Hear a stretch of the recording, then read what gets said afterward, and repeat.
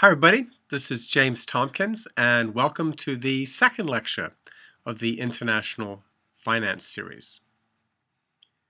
So I'll start off with the way I usually start, and that's an agenda, and basically I'll get into the goal of what we're going to do today, and as you'll see it's going to relate highly to, if you will, some key principles of foundations of finance. In particular, I'll discuss efficient markets and value and arbitrage. Now, I sort of think of this as an introductory lecture. This is definitely not going to be your typical lecture. The next lecture is when we start much more focused lectures as it relates to the theme of this class, which, by the way, do you remember what that is? International Financial Principles as it affects firm value. But today what I'm going to do is I'm going to assume you have not a rocket science, but a reasonable understanding of regular domestic corporate finance. And then what I'll do is I'll say, all right, well, here are some key principles that you learned in regular domestic corporate finance, and how does the world change in a sense with international finance? How are things a little bit different? So it's very much, as I mentioned, an introductory lecture. So let me begin with the first principle of foundation, and that is efficient markets. So, by the way, what is, for example, an efficient stock market?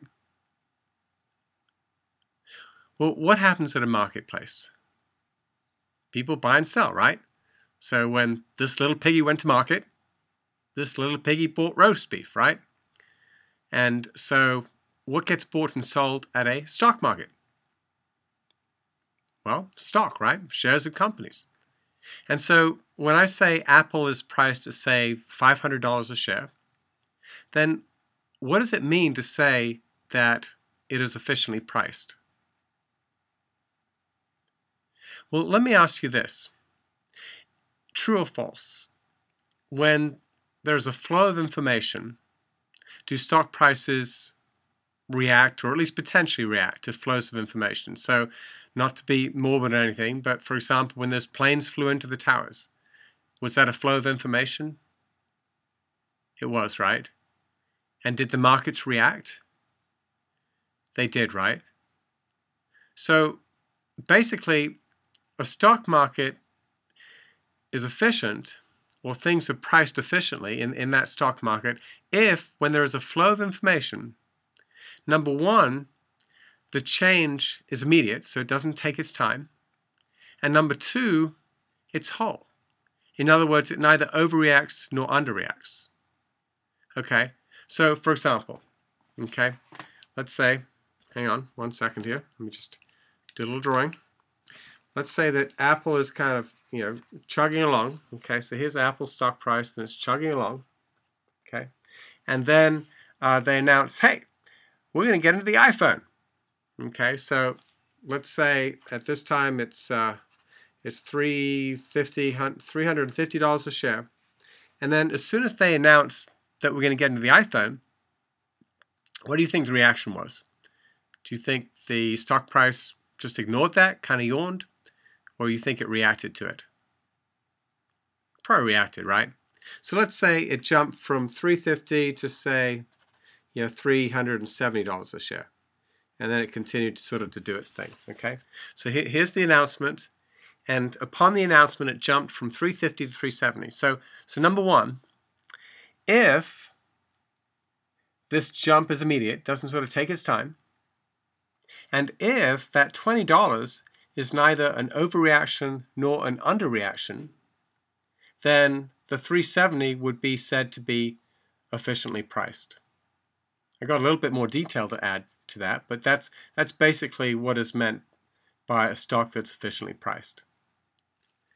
So if we go on, basically, depending upon how you define information, would be such that you could sort market efficiency into three categories, or if you will, classifications. Number one, there's weak form efficient, in which case information is past prices.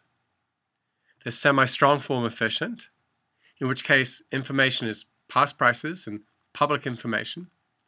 And then the strong form efficient. And now the information is past prices, public, and private information.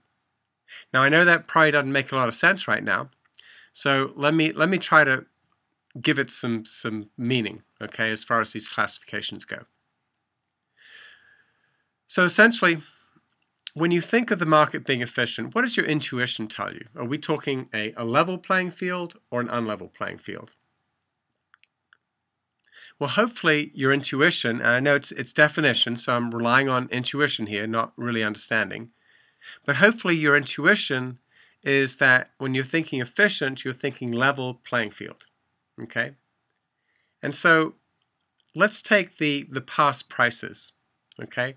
Remember we said a stock price was efficiently priced when, with the flow of information, number one, its reaction was what? Immediate and whole. Okay, so now we're saying for weak form efficient, if the stock is weak form efficiently priced, now that flow of information we're confining to being strictly past prices.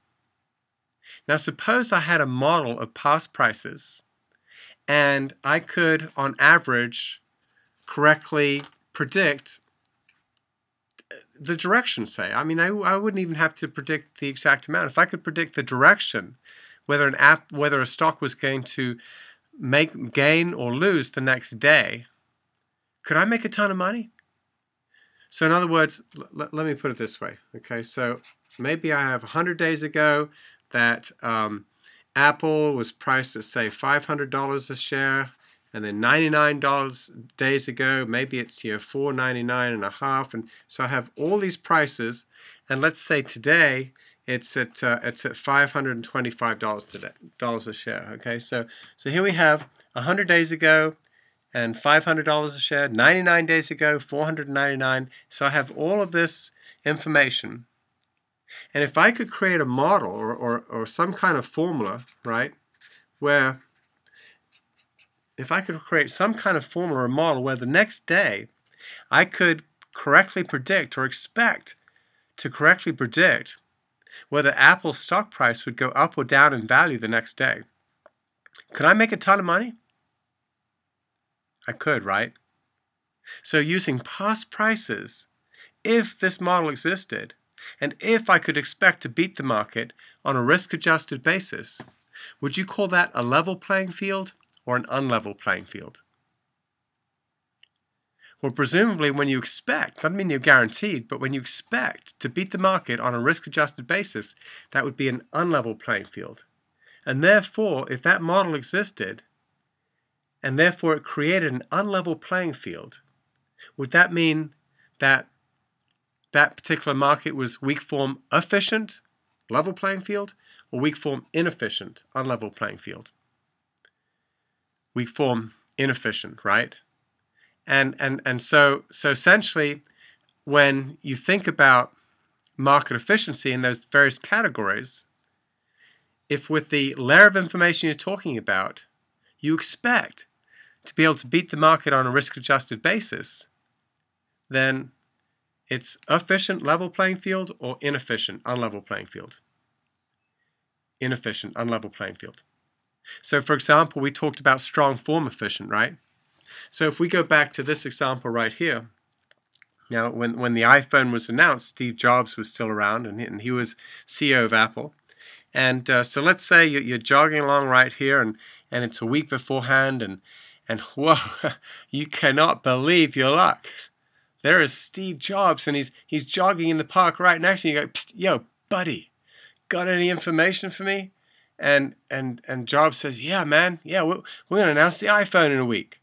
Okay, now with that information, not guaranteed, but could you expect to beat the market on a risk-adjusted basis? Well, presumably you could, right? Because you would expect that when this was announced that it would go up, and so you could buy the stock before it was announced, in other words, with private information.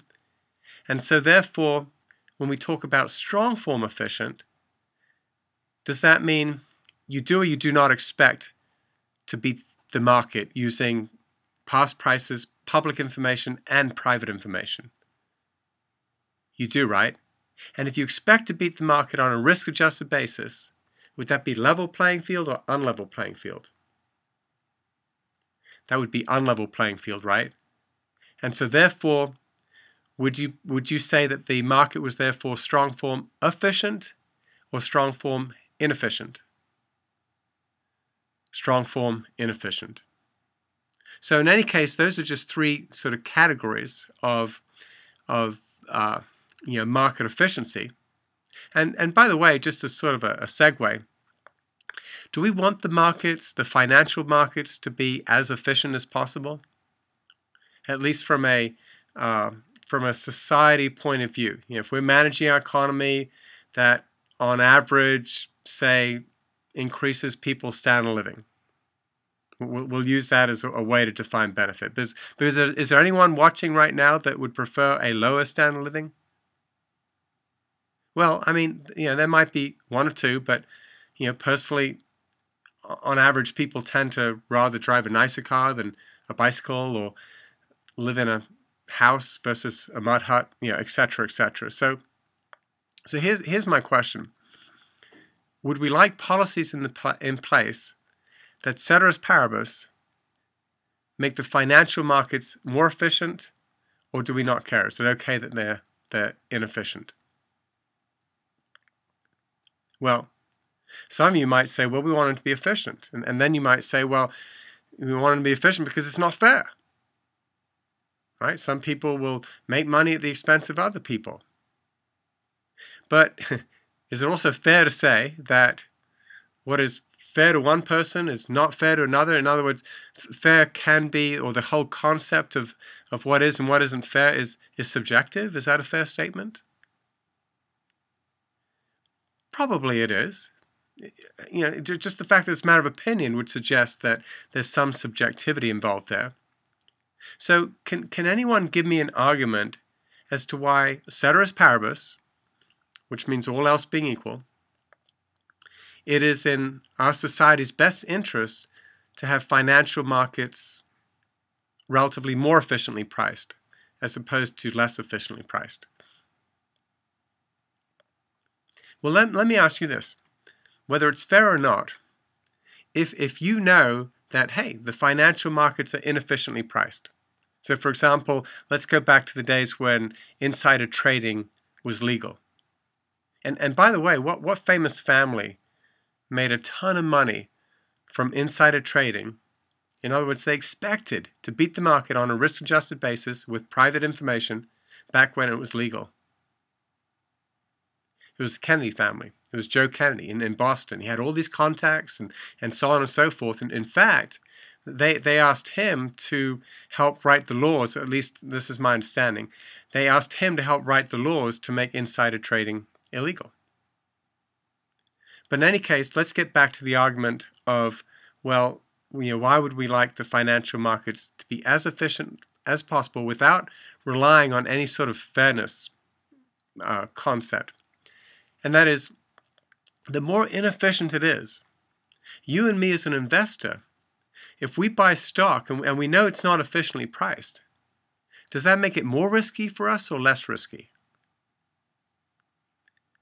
That makes it more risky, right? It's an unlevel playing field.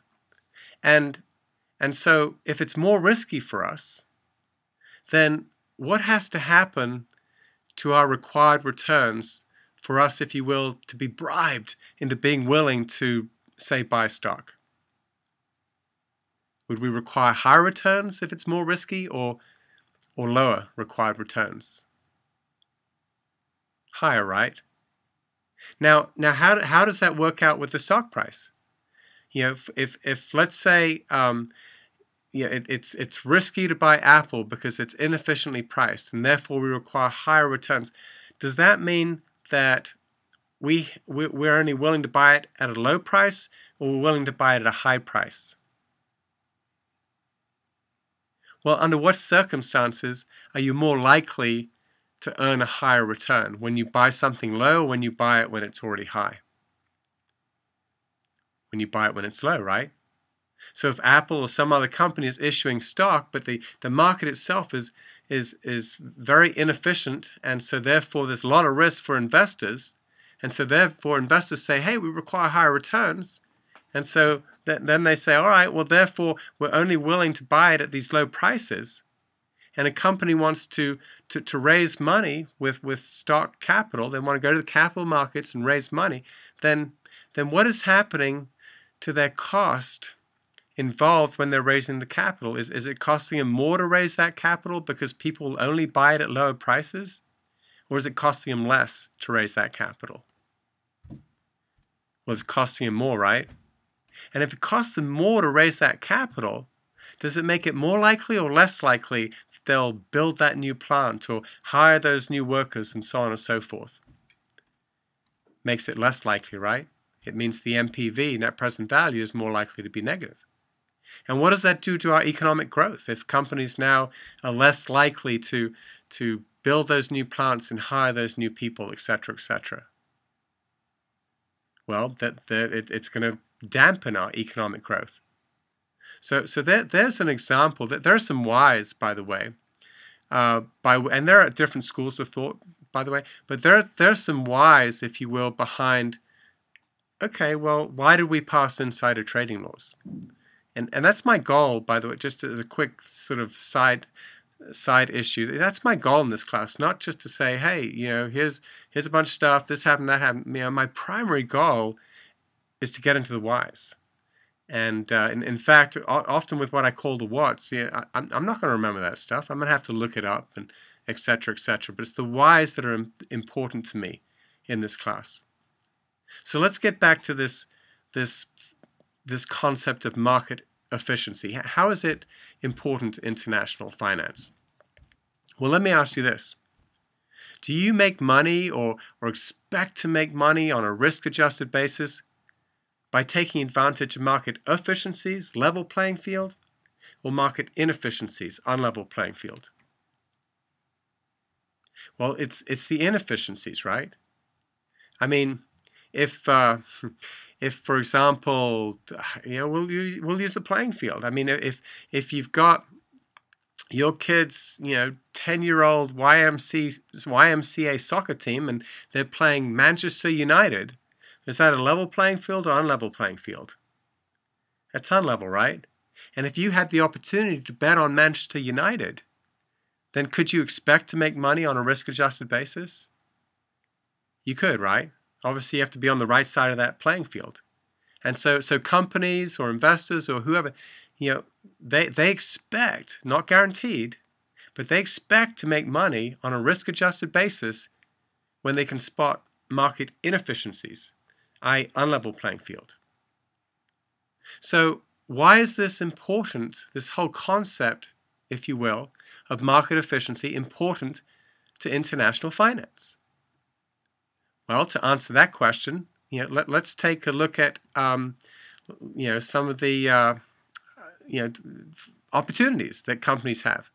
So let's look on this side, for example. Here we have the asset investment decision, which is, by the way, what? Well, it's what a company spends its money on, right? That's its business plan.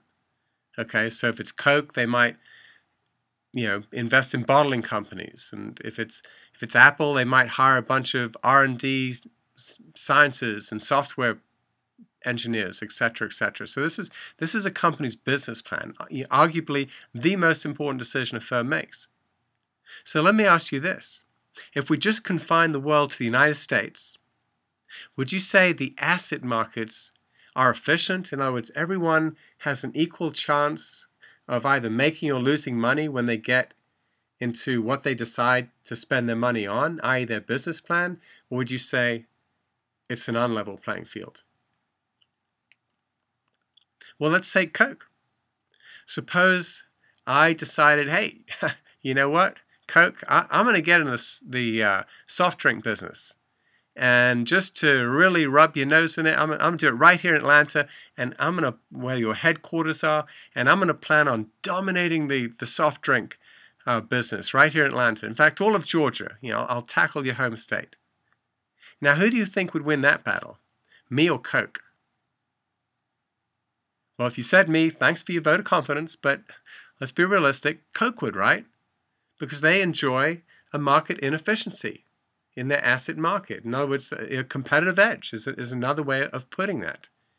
And so, a lot of people say, well, they have this secret formula, and I don't know, I could be wrong. Frankly, I find it hard to imagine if we can map out the DNA and that we can't figure out Coke's secret formula. You know what their real competitive edge is, in my opinion? And again, I could be totally wrong on this. Here's your first C story of the class. But I remember going on ships, just all over the world, and this was back in the, this would have been the mid to late 70s and also during the 80s. And we might be going up a jungle river in Malaysia or whatever. And no matter where we went, guess what was for sale? Coke. I mean, their ability to get their product all over the world is just absolutely phenomenal. But in any case, the point is that the asset market domestically are not are full of market inefficiencies, meaning companies have the opportunity to make or lose money, or they expect to make or lose money on a risk-adjusted basis. They expect to make, right, with the business that they're in. So imagine this. Imagine, time for another diagram. Imagine that's the U.S., United States. Okay, that's the United States. And that is what they're confined to for their, if you will, asset investment opportunity set. And now we expand that whole opportunity set. Now we expand that whole opportunity set to the world. Is that a big deal? Yeah, that is a huge deal. I mean, look at Walmart. Could Walmart be what they are today if for some reason there was a law saying, hey, by the way, you got to keep everything, everything you sell and everything you produce, all of that's got to be right here in the United States. Would their business plan have worked? No. I mean, they use the world as their shopping place. The world is their manufacturing place. Hey, you know what? I'm going to do a bunch of my production in China because China has cheap labor to offer, and I'm going to sell a bunch of stuff in the United States because that's a plum market, and I'm going to be poised and ready to sell in China as they become more of a consumer-driven nation, and so on and so forth. Okay? And so I can sit here in this so-called virtual classroom and I can draw this cute little diagram. Hey, you've got these bigger opportunities. But my point is that we see it happening in the real world, and it makes a big difference. This is not just something that's relevant in the classroom. So that's why this concept of market efficiency is so important as soon as we move from the domestic side of finance to the international. Point number one, companies expect to make money on a risk-adjusted basis from taking advantage of market efficiencies or market inefficiencies. Inefficiencies, right?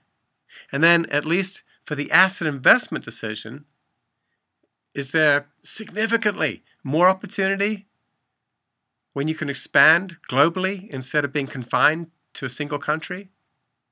There is, right? And what about the other side? What about the domestic financial markets? So here we have debt, so that could be the New York bond market and equity. That could be the New York Stock Exchange.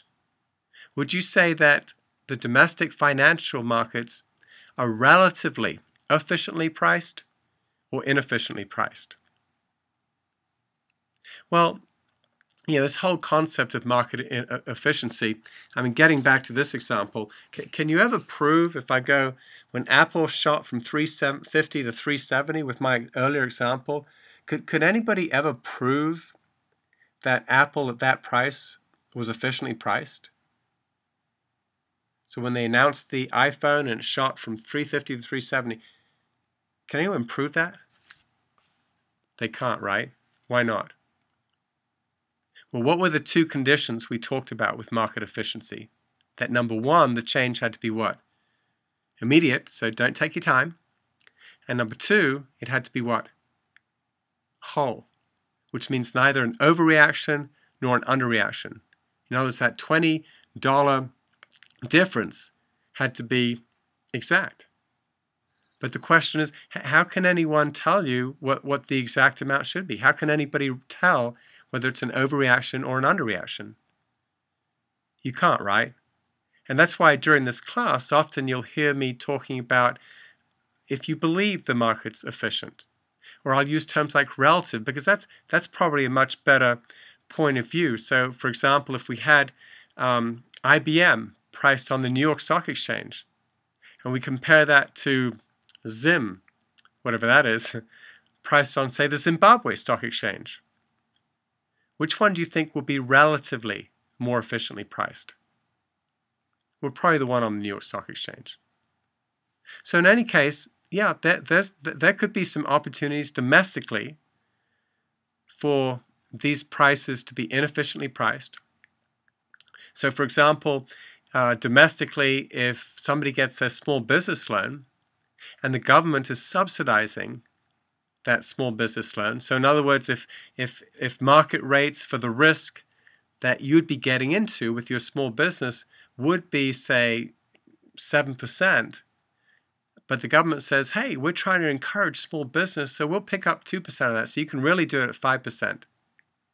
Then is the process of you raising that capital, are you already in positive NPV territory if the government is subsidizing risk? You are, right? And so that would be an example of a market efficiency, level playing field, or inefficiency. Market inefficiency. And so I'm not saying there are no financial markets where there aren't market inefficiencies, but imagine again when you talk about the financial markets internationally.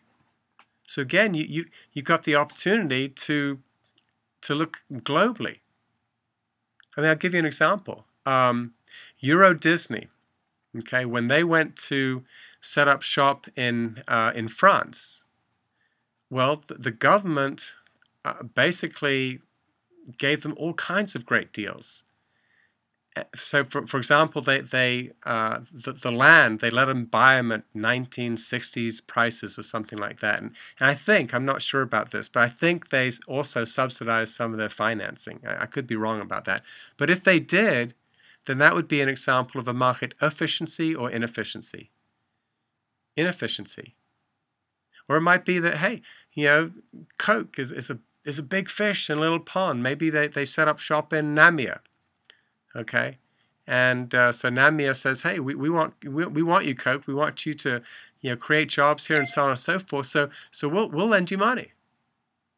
So if they did that, then would that the process of raising money, would that be consistent with market efficiency or inefficiency? Inefficiency, right? Okay, so let's get to another key principle, the foundation of finance, and that is this whole notion of value. Now, what is value a function of? Well, risk and return, right? And in your regular corporate finance class, domestic finance class, what model did you use to measure value? You want a clue? Oh my, look at the time. Well, the time value of money model. And what two things were involved in that model? Well, you needed cash flows and a discount rate, right? And so I'm not going to reteach all of this stuff. If you want to, you can look at the time value of money. I think it's lecture 2 in the corporate finance series that really gets into depth with time value of money. But basically, the value today is the sum of expected cash flows discounted to today, where you have some sort of an appropriate discount rate. And so what I want to make is a point with the expected cash flows. I could make a point with the discount rate, but it's more theoretical in nature, and so I'm going to stick to what bridges into practice and that's relevant to this class. So I'm going to make a point about the expected cash flows. So here's a question. Should a multinational corporation try to reduce its variability of cash flows. In other words, reduce its risk. Well, you might say, well, if they reduce risk, but they also give up return, and so there's the typical risk-return trade-off. But what if they could reduce the variability of their cash flows without giving up any return or any expected or required return?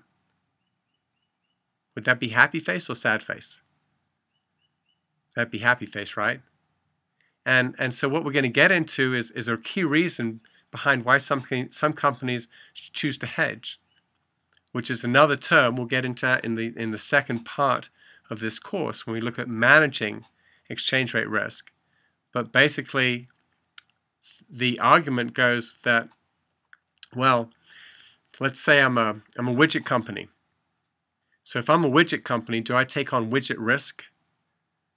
I do, right? And that's going to have a certain risk, and along with that risk, will there be required returns? There will, right? Now, exchange rates are another risk, right?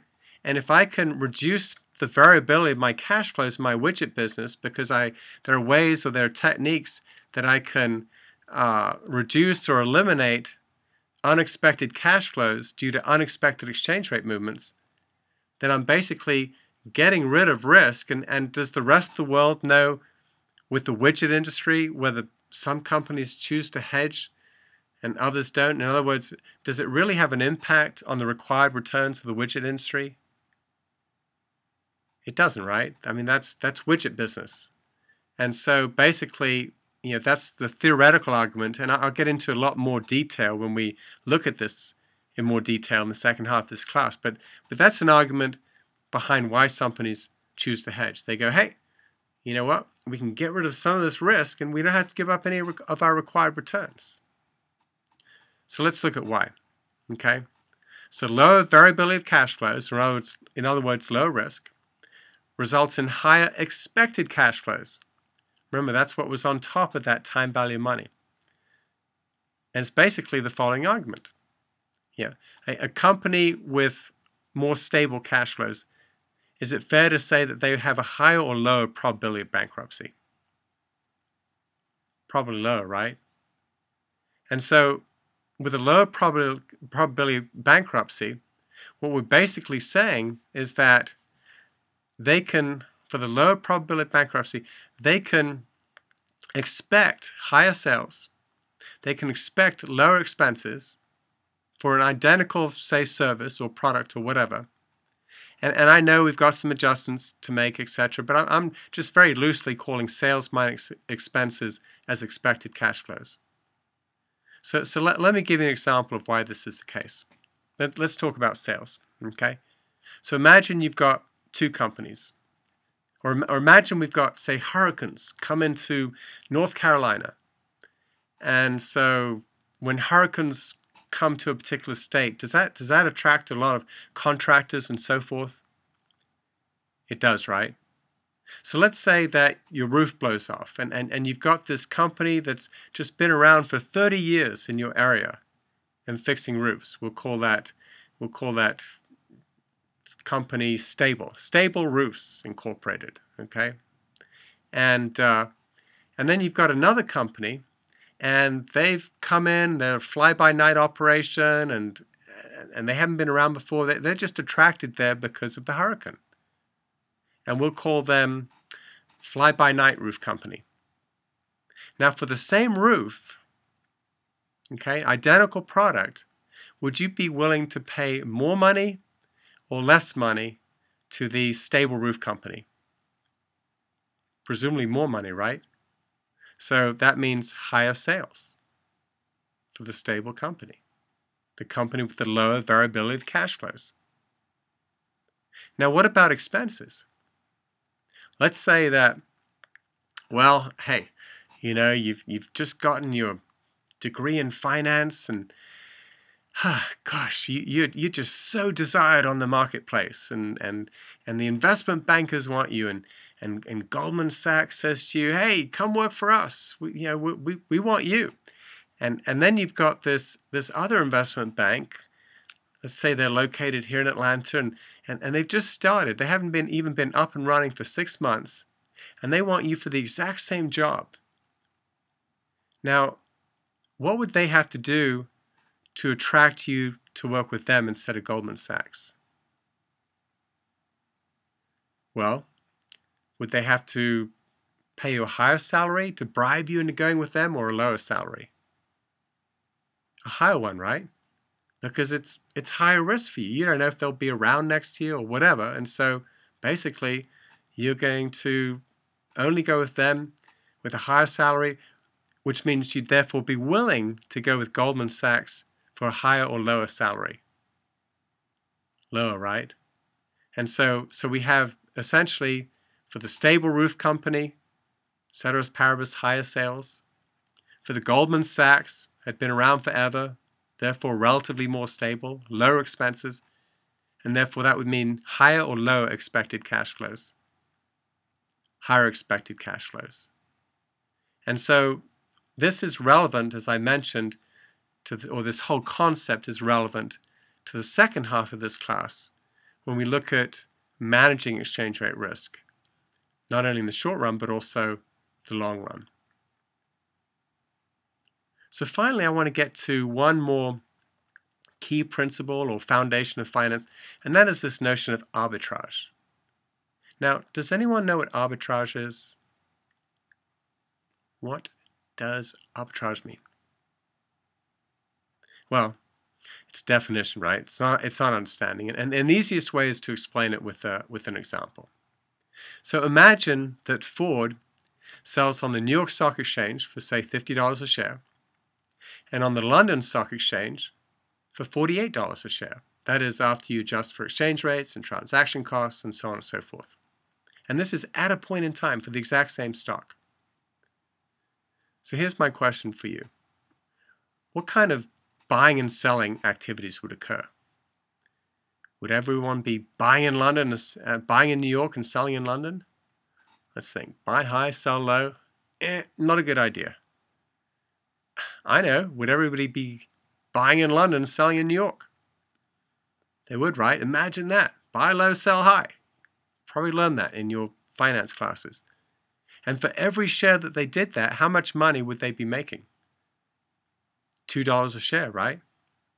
And when that happens, or if this situation happened, would you expect to beat the market on a risk-adjusted basis? You would, right? In fact, in this example, because with one push of a button, for the same stock at the same point in time, in that case, you wouldn't just expect, you'd be guaranteed. That'd be an example of riskless arbitrage, where it's guaranteed. There is no risk. In any case, if everyone is buying in London, then what would you expect to happen to the price of this stock in London? Go up, right? Let's say it goes up to, say, $49 a share. And if everybody's selling in New York, what do you think would happen to the stock price in New York? Go down, right? So let's say it goes down to $49 a share. So when that happens, what's happened to the arbitrage opportunity? Is it still there or is it gone? It's gone, right? And in finance, in fact, we'll be doing this in Lecture 3 when I talk about the principles of free trade. We often make the assumption that prices adjust until there are no longer any arbitrage opportunities. And, when I talk in this class about assumptions, I really stress that it's very important to understand assumptions when it comes to bridging theory with practice. And I'll be demonstrating that in this class as we proceed. So some types of arbitrage that are relevant. Well, I already described the riskless one, because with one push of a button at the same point in time for the same stock, if we could buy low and sell high and lock in $2, that's riskless. There's no risk. But there's also a notion called risky arbitrage. That's where you expect to make money on a risk-adjusted basis, but it's not guaranteed. So, for example, some of these quote-unquote hedge funds, which, by the way, is just a generic term for different trading strategies and so forth. But a hedge fund might have a deal where they can look at, say, Home Depot and Lowe's, and maybe Home Depot relative to Lowe's is overpriced and Lowe's is underpriced. And so with their model, what would they do? Well, if Lowe's is underpriced, would they want to buy it? They would, right? And if Home Depot is overpriced, would they want to sell it? They would, right?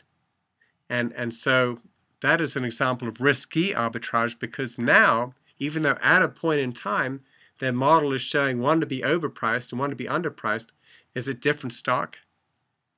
It is, right? So is it guaranteed? It isn't, right? So that would be an example of risky arbitrage. What do you think tax arbitrage is? Well, suppose you have a tax rate in a country that's relatively high. Let's say United States. United States right now has a pretty high, one of the highest corporate tax rates in the developed world, maybe the highest, I forget. And let's say you have, say, Ireland, a relatively low tax rate. So what kind of incentive, if it can be done legally, exists for a corporation to do? Where would they want to shift their profits? To the low tax rate country or the high tax rate country? Or the low tax rate country, right? And that's an example of what's called tax arbitrage. So in any case, that's it for this particular lecture. Again, the goal was just to take a few key principles or foundations that you probably learned in your regular domestic corporate finance class, and then say, hey, how are things, or how is this relevant to international finance? As I said, this was not a typical lecture. Do not judge what to expect by this lecture, because from here on forth, our goal, or the theme of this class, is international financial principles as it affects firm value. And value is a function of what? Risk and return. And what element of risk are we going to be focusing on? Exchange rates. We're going to look at understanding why the dollar goes up and down in value. And that's just a starting point. And so the next lecture is about free trade, and it's just part of the cog of understanding why the dollar goes up and down in value. That is my reason for the next several topics that we're going to get into. So I hope this has been a good learning experience, and I will hopefully see you at the next lecture. Take care. Bye-bye.